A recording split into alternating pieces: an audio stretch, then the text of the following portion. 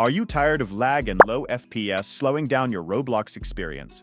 In today's video, I'm going to show you the new Bloxstrap settings that will boost your FPS to the next level and give you zero delay, even on low-end PCs. So stick around till the end, and let's dive into the video.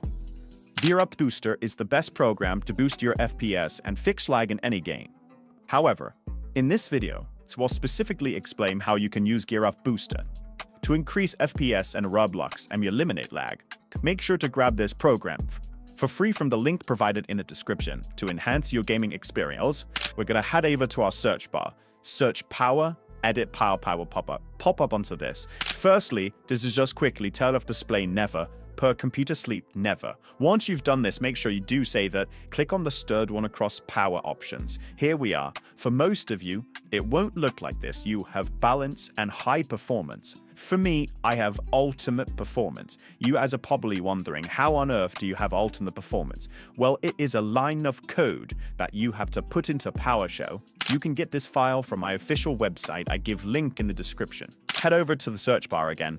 Search power, Windows PowerShell, run it as admin, or it will pop up like this. If you've never been in it, it's completely fine. So easy to do. So remember, copy the line of code, Control C. Now we're on to here, Control V, it will paste it. Literally, just press enter. This time you have the ultimate performance. If you don't remember, just restart your PC.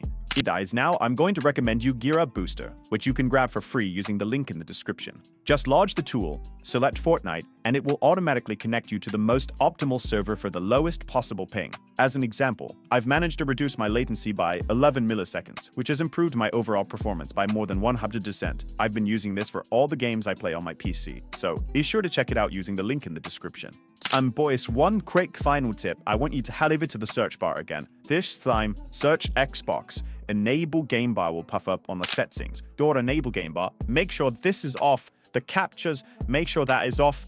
Game mode, make sure that is on if you have a good PC. Now here's the gameplay after applying all the tweaks.